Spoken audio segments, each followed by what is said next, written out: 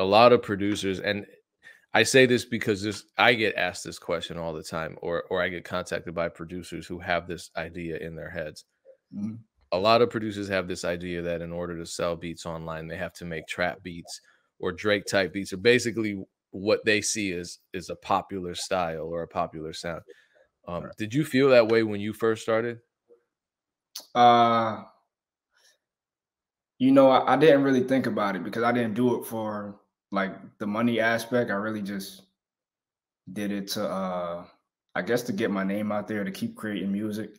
And yeah, I never thought that I would be able to live off of making a beat in general. But nah, I didn't really feel that way. But I like looking at it now, I can really see why somebody would think that. But and honestly, the bread and butter is in the niche type of vibe. Griselda is like everybody wasn't doing that, so I could see why I'm kind of flourishing how I'm doing now. And yeah, it's a lane in the boom bap realm. So you would say that it's actually an advantage on your side to not make what's deemed as the popular sound. Right. You could say it's less competition, if you want to, although it's building now. But yeah, definitely.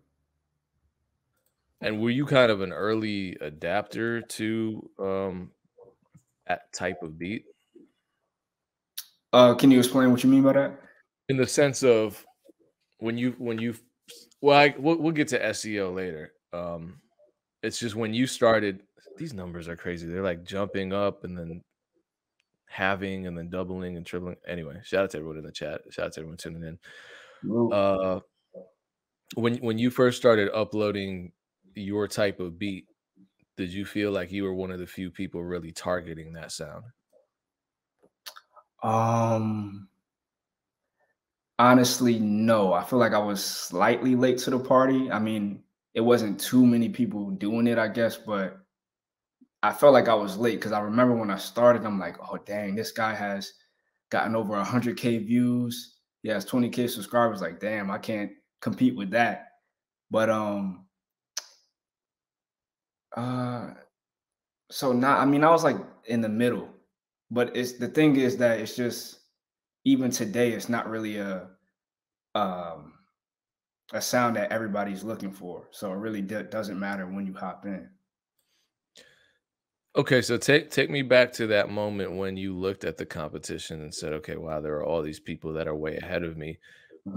That would be discouraging, and it is discouraging to a lot of people. And that's why I go back to these conversations I have with producers here and there where they're just discouraged before even starting Mhm. because of this perceived saturation, this perceived um competition, and the fact that they're starting from zero. That just is a terrifying prospect. What made you say, "You know what? I don't even care about that. I'm just gonna try it out."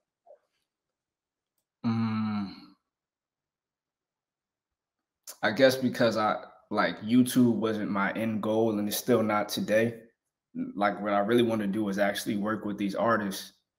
And I feel like having a different goal in mind and not saying like YouTube is my end all be all helped me say like forget about the numbers, just put in the work and you're gonna grow. So I think that's what it was.